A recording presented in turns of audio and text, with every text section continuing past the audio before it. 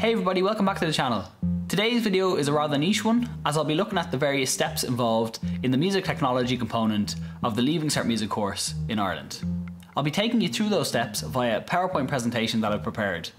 The PowerPoint presentation is available to download via the Patreon link in the description. So without further delay, let's get into it. So here's an overview of what's involved. Step 1, we set up a score and input a piece of music into the Musescore software as directed by the examiner. As we continue through the PowerPoint, I'll make reference to any adjustments that are in place this year in 2022 as a result of the COVID-19 pandemic. In step 2, you have to save your Musescore file to your computer and close the piece. Step 3 involves retrieving the file you've saved. And then in step 4, you're going to make your edits as instructed by the examiner. The edits that I'll be going through today are changing dynamics, the key and tempo. This brings us to step 5. After each of those edits are made, you'll play back the piece of music each time. The important thing to note here is that edits must be audible. That is, if the dynamics are changing, we need to make sure that that change is heard via the speaker system that's set up in the exam center. The next question is, what music do we input? So this is the piece of music that I use with my students. You may have a different one, but essentially each piece of music should have a few of the following components. There should be 4 tracks or parts that you can input. In this case, I've got a string quartet, so I've got a violin 1, violin 2, viola and cello. You input each part or each track one at a time. So you do all of the violin 1 first, and then you go on to the violin 2. And you don't necessarily need to do all 16 bars of each part. This is entirely at the examiner's discretion. So what is Musescore? Musescore is a free music writing software.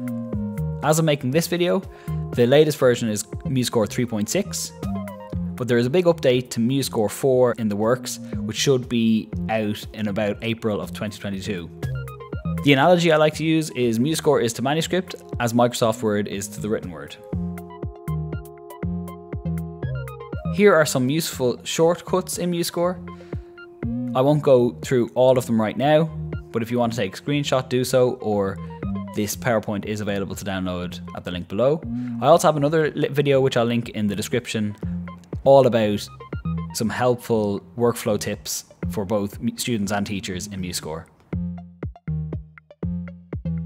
Next thing we need to understand about Musescore is the palette section. So the palette section appears on the left side of the screen when you're in Musescore, and it looks like the picture shown on screen now. To open it up and to close it down, you can press F9 or function and F9 on a Mac. And this is the most useful way of inputting a large range of features. For playback, I find the quickest way is to select the note from which you want the piece to play back and hit the space bar. You can also use the transport function at the top of the screen.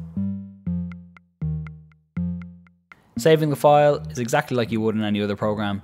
You go to the File tab, you click Save As, and save it to a location where you'll know where to retrieve it from. So this is a small point, but when you're closing the file, try to close the file and not the entire program, just to save a bit of time in the exam center. And now we're on to the edits. I've embedded a video here, which I'll play now. Edit 1 is dynamics. Click the dynamics that are already on the score.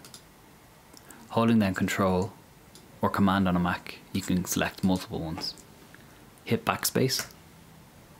While holding down Shift, select the top note and the bottom note. In the palettes, go to Dynamics. It was mezzo piano before, so I'm going to change it to Forte. Double clicking Forte will change the Forte at the note where you selected it. Do the same thing again down here on bar 5. Command and click, or Control and click if you're on a Windows computer. Backspace to get rid of it. Top one is selected. Cello is selected. While holding at Shift, I hit the bottom note. And change it to mezzo piano. You'll then have to play it back. Select the note that you want to play it from and hit the space bar.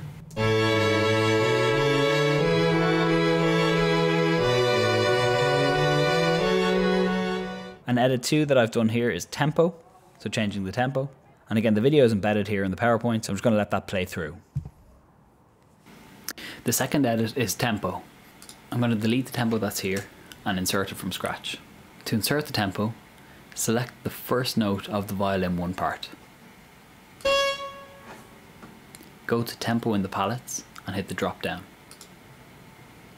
The best way of doing it is inserting the BPM so that you have full control over how fast and slow the edit comes in. It will default to crotchet equals 80. If you double click this, you can type in the number that you want. Starting at 90 is a good point of reference.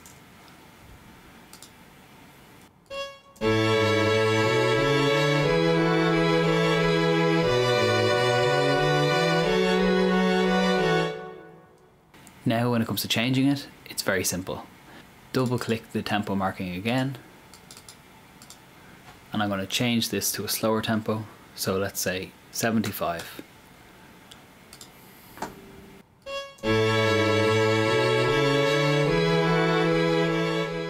And edit 3 is how to transpose or change the key of the piece.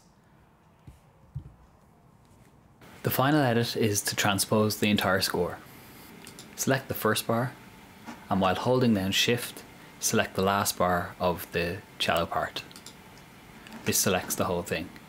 Alternatively, you can hold down Command on a Mac or Control on Windows and press A at the same time. So Command A, and that will select the whole piece. Go up to the Tools tab at the very top of the page, click Transpose. So I'm going to transpose it a whole step up to B major. Select up, hit the drop down for the keys, go to B major, and when you're ready, hit OK.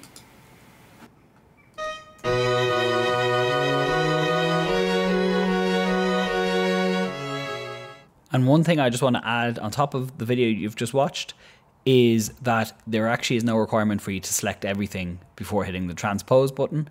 You just need to make sure that nothing is selected. So for instance, you can actually see that the first note here of the piece is selected. If that happens and you go to try and transpose it, it won't allow you to transpose the way I've shown in this video. So you either select all or make sure that nothing is selected before going to Tools and Transpose. So that's it for the traditional way of doing the music technology exam, but I'm just going to briefly talk through what the adjustments for the 2022 exam mean. So in the 2022 exam, you will only have to input a score of 2 parts, and the score will be set up in advance, so you don't have to actually go through the bother of setting it up. This score will be already ready to go for you before you go into the exam centre. So as it says here, candidates who had intended to input 4-part score for this activity may continue to use that score, but they will now only be required to input 2 parts. The melody must be present, so that's an important thing to note. Make sure that you've figured out which line has the melody. Note also, you only have to make 2 edits as opposed to the 3 that I've gone through. And then you just have to save and close the file. You do not have to retrieve it. And then it's the unprepared test as normal. So that's it for today's video. For anybody doing the music technology practical exam, best of luck, and I hope you found this helpful and useful in your preparation. So if you did find this video helpful, please hit like and subscribe. If you have any questions, comment below and I'll be sure to get back to you. Until the next time, this has been David Kennedy.